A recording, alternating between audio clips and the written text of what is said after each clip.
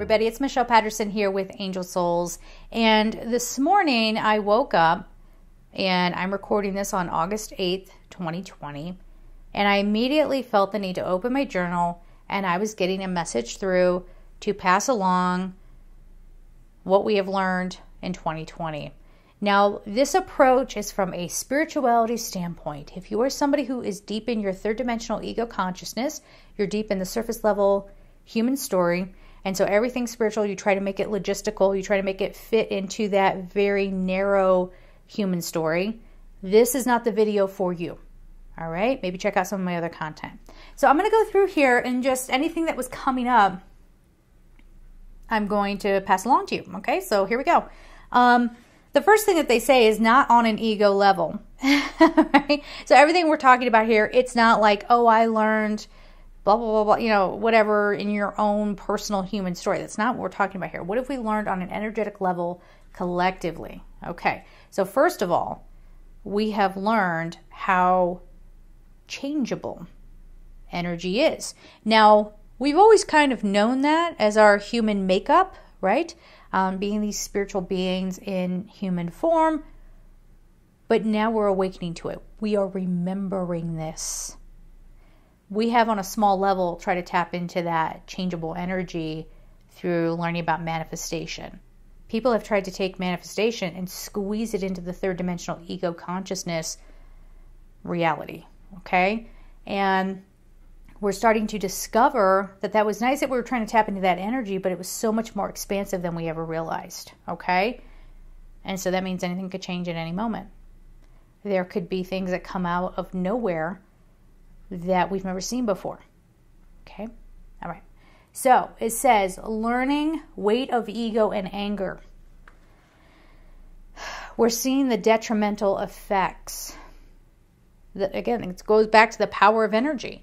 If we put our energy behind anger and fear and the ego pursuits, we see how explosive that becomes. And we see how it holds us up and keeps us back, right? We have learned the importance of embracing light. Here are all the soul level lessons that we're supposed to be getting right now. The importance of bringing light.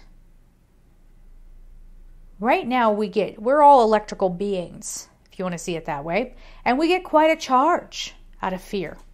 That's why people like horror movies. I don't personally understand that. I don't think that's how I want to be charged up, right? Or people love to debate. See it all the time. If you're on social media, you see people constantly trying to charge themselves up by fighting with you. We have, for many, many, many, many, many years, found our source of energy from a dark, low hum. Because we forgot the light. We forgot what kind of beings we are. Now, there are lots of different kinds of beings around. But most of us are of the light or want to be in the light. We always are seeking balance, right? So remember that. We can be okay to nourish ourselves with light and not from a quick thrill of buying something or a quick connection with somebody or what have you, right? Getting a lot of money, all that kind of stuff. All right. So the other thing that we have learned is self-revelation.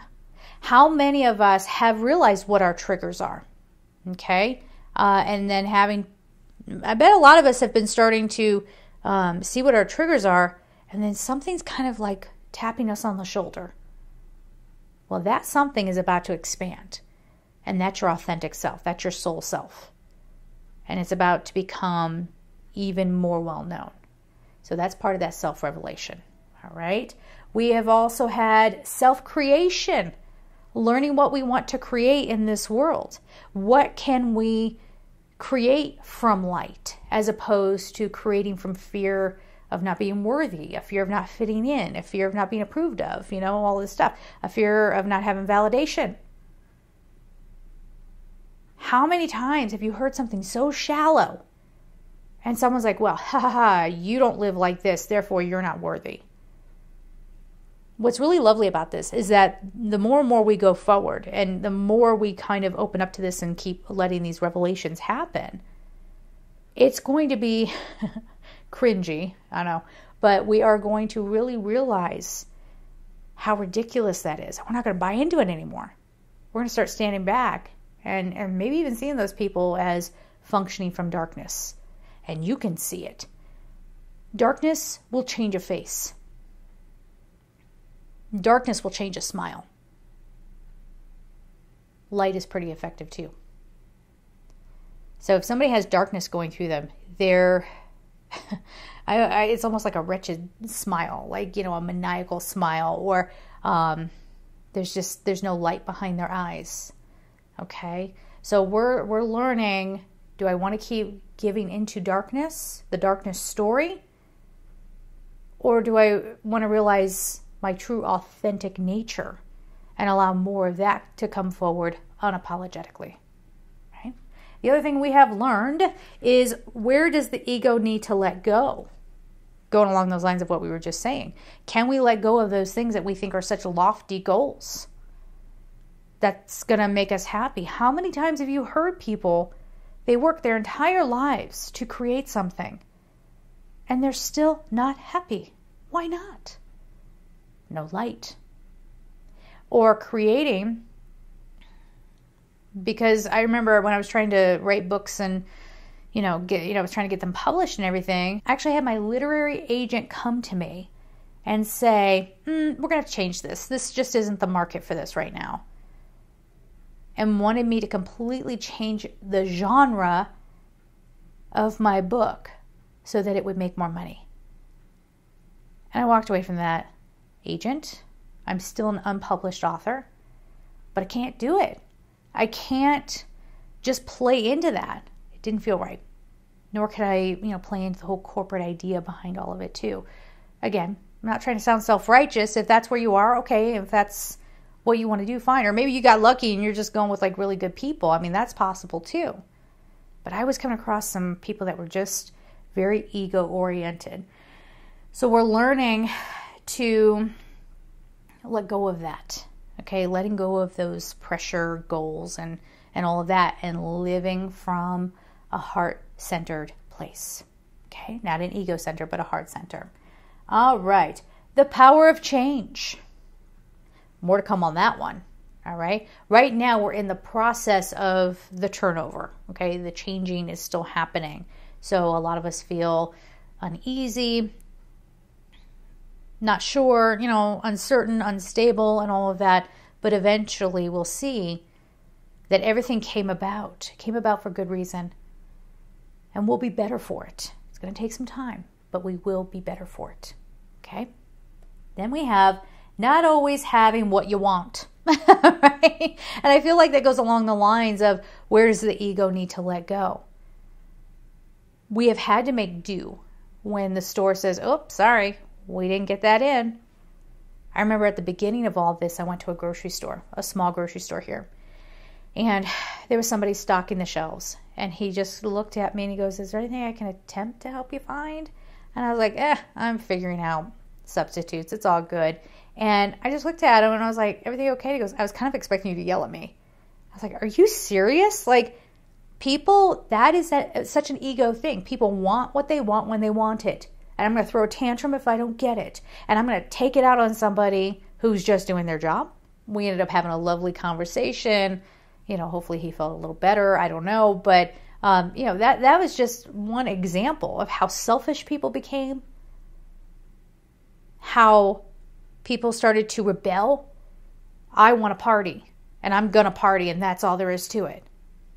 All right, well, so we're realizing that we can't always have what we want when we want it, and that sometimes there is a deeper purpose and a deeper need.